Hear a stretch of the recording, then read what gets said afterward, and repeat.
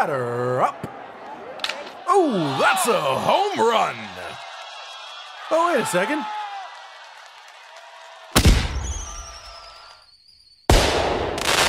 That's the stuff. Ladies, gentlemen, and monsters of all ages, every single weapon in Sunbreak got notable changes with the release of the expansion, and a lot of them are worth digging around into to truly experience the variety in hunting that we've gotten that is constantly just growing and growing. But what about Insect Glaive? Well, every weapon got new switch skills, but Insect Glaive got something most weapons didn't, a change to its basic moveset to begin with, specifically when using powder-based Kinsects, an attack called Powder Vortex. Using this move, you pull in all the powder in a specific area around the monster and make it explode for a singular giant pop of damage. The damage that this does depends on the type of powder that's consumed and the level of your Kinsect. And of course, one of the new switch skills Insect Glaive got is excellent at creating powders when using a powder-based Kinsect as well. And so a new playstyle shall be born, a ranged playstyle. And if there's one thing that I love doing, it's building unique playstyles for weapons that normally function totally differently. So today I present to you the Awakened Vortex Insect Glaive. First things first,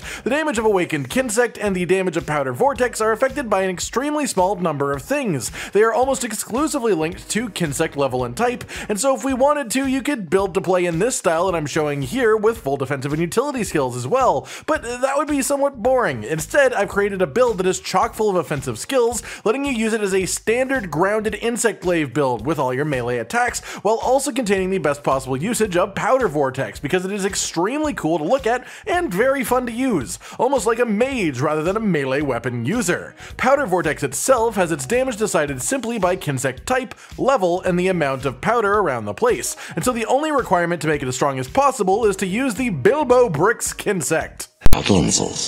This is the powder Kinsect that makes both blast and heal powder. Blast powder specifically provides the most damage when sucked into Powder Vortex, heal provides a little bit but not as much as blast, and as a result this Kinsect is required for this style. Interestingly though, when blast powder explodes in this manner, it properly counts as a blast proc, and so you can boost the damage of it slightly by using the Teostra Soul Rampage decoration for a 20% damage boost to the little blasts that happen. As a result of this, our weapon becomes decided for us as well. In the footage I use absolutely minimal weapon attacks because I just want to show off how strong Awakened Kinsect and Powder Vortex are as a ranged playstyle and just go back and forth between the two, but I still want to give you extremely strong melee attacks as an option, because obviously when you're using this yourself, you'll probably want to hit the monster too. And so we go for the highest raw Insect Glaive that also has a level 14 or 15 Kinsect, as that is the requirement for max damage from these two attacks we are focusing on. From there are a couple of choices, but the one that fits best with what we are doing is the Scorned Magnum Hollow Glaive, as this is also a blast status glaive, letting us build even further around blast in general. I mean, if we're using the Teo Soul Rampage deco, we may as well use blast on our melee attacks too, right?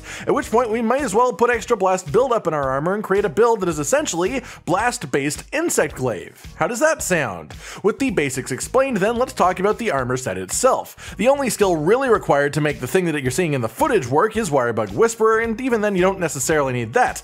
Everything else is just extra stuff to make your melee hits strong as well as leading us into being a blast build. And so the armor itself is Teostra Helm and Waist, Jelly Chest, Malzeno Arms, and Ingot Legs. As well, any talisman that has 3 2-slots of value will work here, whether that be a 3 attack with no slots, 2 attack with a 2-slot, multiple blast attack, or a critical eye or weakness exploit, things like that. If you happen to have something worth even 1 more 2-slot though, you can finish off blast attack and fully complete this build. But I don't have that personally, so I'll be showing this build with my 3 attack, 1-slot talisman. The decorations that go into it are 3 Tenderizer Jewels, 2 Critical Jewels, 3 Grinder Jewels to help with sharpness management when you use the melee attacks, and then you will have up to 3 spare 1-slots, in which I personally choose to put in stun resistance because stun is just not fun to deal with, so if you can negate it, that's great, but you can do whatever you want with these slots. The skill list that this results from is 7 attack boost, 7 critical eye, 3 critical boost, 3 weakness exploit, 3 stun resistance, 3 speed sharpening, 2 blast attack, 2 Teostra blessing,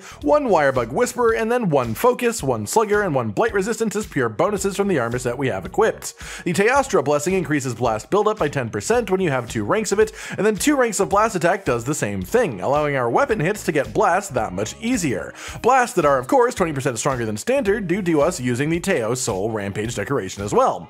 As far as the math goes behind the weapon hits themselves then, the Scorned Magnum Hollow Glaive is 330 raw on it, plus 10 for attack boost is 340, times 1.1 for attack boost, times 1.1 1.39 for purple sharpness, times 1.36 for 90% affinity with full crit boost, is a total of 707 effective raw. Our blast buildup is 28, plus 2 for blast attack, 430, times 1.1 as well for blast attack, times 1.1 for Teostra Blessing, is 36.3, and if your talisman is good enough to also fit that final rank of blast attack, it would jump up even further than that. Explosions! Of course, all of this is just based around the melee ability of the build, which is what you may be using, but not really what you're seeing in the footage. And so now it's time to talk about the proper details of the playstyle that I'm using here that you're seeing, that can kill Afflicted Rathian, who has an average of 81,000 health in under 17 minutes with very few actual melee hits, and while being safe enough to only be hit by the monster a handful of times the entire hunt, because in essence, what I wanted to create here was ranged Insect Glaive, though because of how little is actually boosted by, we stuck an entire melee build around it, so you can mix both back and forth between the two yourself in your actual usage of it. I, however, am going to be sticking to a relatively simple formula. Get one of each extract type, red, white, and orange, use Awakened Kinsect attack with all 3 extracts for maximum damage while creating 1 pop of powder for every tick it gets as it pierces through the monster. And then when you land from the following jump attack you're forced into, you mark the target with the Kinsect once more and do a powder vortex to suck it all in and do a massive pop of 1,000 damage or higher.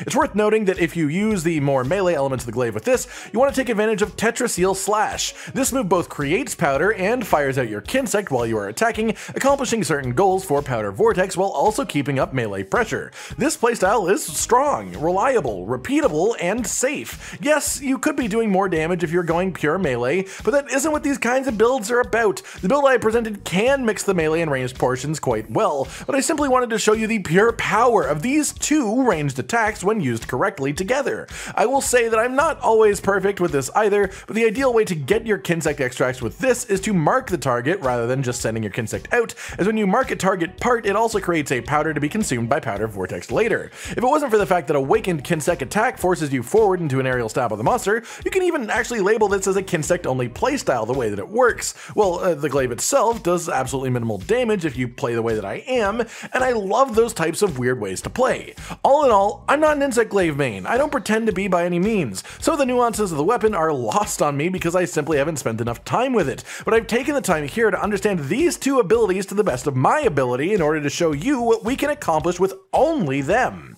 Also worth noting that Awakened Kinsect attack itself seems to scale a bit weirdly. It isn't affected by raw in the slightest, but it seems to increase with the base element of the weapon. Not the overall element when increased by skills, only the base element that is on the weapon by default. For example, any raw Insect Glaive with level 14 or 15 Kinsect will hit for ticks of 98 on the belly of the training dummy, and elemental glaives will hit upwards of that depending on how much element is on them, with Narwa hitting the highest at 110 per tick. This leads us to believe that it is based on element the damage increases. However, if you were to slot in, for example, 5 ranks of thunder attack skill as well to boost your thunder damage by 20%, the damage doesn't change at all on Awakened Kinsect attack. So it's all tied to the base element to the weapon, which is sort of strange as a condition.